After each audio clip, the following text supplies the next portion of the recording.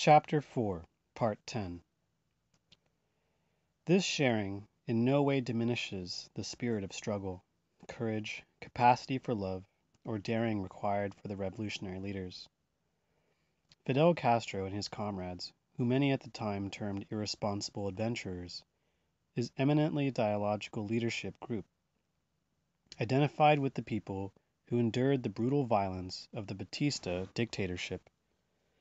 This adherence was not easy. It required bravery on the part of the leaders to love the people sufficiently to be willing to sacrifice themselves for them.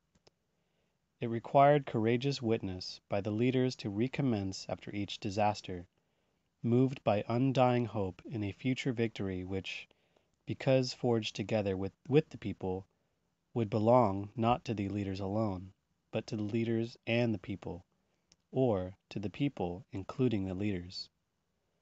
Fidel gradually polarized the adherents of the Cuban people, who, due to their historical experience, had already begun to break their adhesion to the oppressor.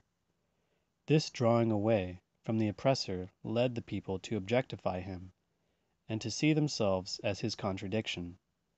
So it was that Fidel never entered into contradiction with the people. The occasional desertions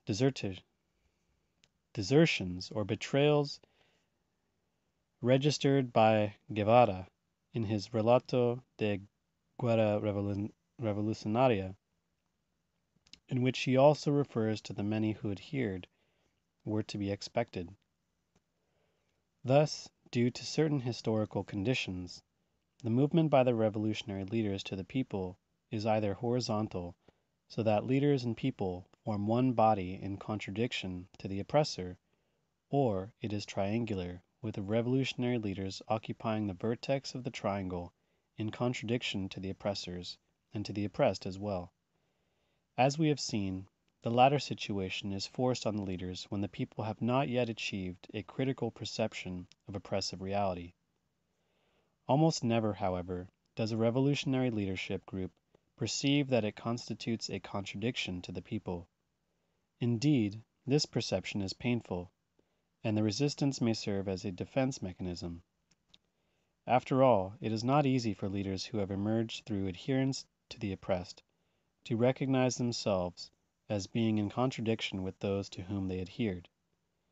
It is important to recognize this reluctance when analyzing certain forms of behavior on the part of revolutionary leaders who involuntarily become a contradiction, although not antagonists of the people. In order to carry out the revolution, revolutionary leaders undoubtedly require the adherence of the people. When leaders who constitute a contradiction to the people seek this adherence, and find rather a certain aloofness and mistrust, they often regard this reaction as indicating an inherent defect on the part of the people. They interpret a certain historical moment of the people's consciousness as evidence of their intrinsic deficiency. Since the leaders need the adherence of the people so that the revolution can be achieved, but at the same time mistrust the mistrustful people, they are tempted to utilize the same procedures used by the dominant elites to oppress. Rationalizing their lack of confidence in the people, the leaders say that it is impossible to dialogue with the people before taking power, thus opting for the anti-dialogical theory of action. Thenceforward, just like the dominant elites, they try to conquer the people. They become messianic. They use manipulation and carry out cultural invasion. By advancing along these paths, the paths of oppression, they will not achieve revolution, or if they do, it will not be authentic revolution. The role of revolutionary leadership, under any circumstances, but especially so in those described, is to consider seriously, even as they act, the reasons for any attitude of mistrust on the part of the people, and to seek out true avenues of communion with them, ways of helping the people to help themselves critically perceive the reality which oppresses them. The dominated consciousness is dual, ambiguous, full of fear and mistrust.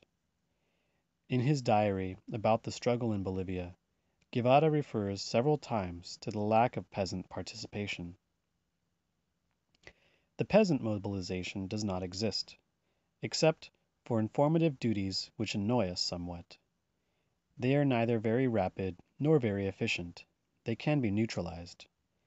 Complete lack of incorporation of the peasants, although they are losing their fear of us, and we are succeeding in winning their admiration. It is a slow and patient task. The internalization of the oppressor by the dominated consciousness of the peasants explains their fear and their inefficiency. The behavior and reactions of the oppressed, which lead the oppressor to practice cultural invasion, should evoke from the revolutionary a different theory of action. What distinguishes revolutionary leaders from their dominant elite is not only their objectives, but their procedures. If they act in the same way, the objectives become identical. It is as self-contradictory for the dominant elites to pose human-world relations as problems to the people as it is for the revolutionary leaders not to do so. Let us now analyze the theory of dialogical cultural action and attempt to apprehend its constituent elements.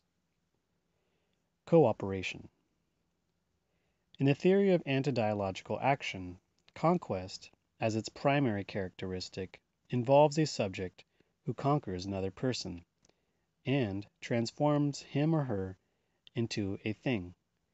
In the dialogical theory of action, subjects meet in cooperation in order to transform the world.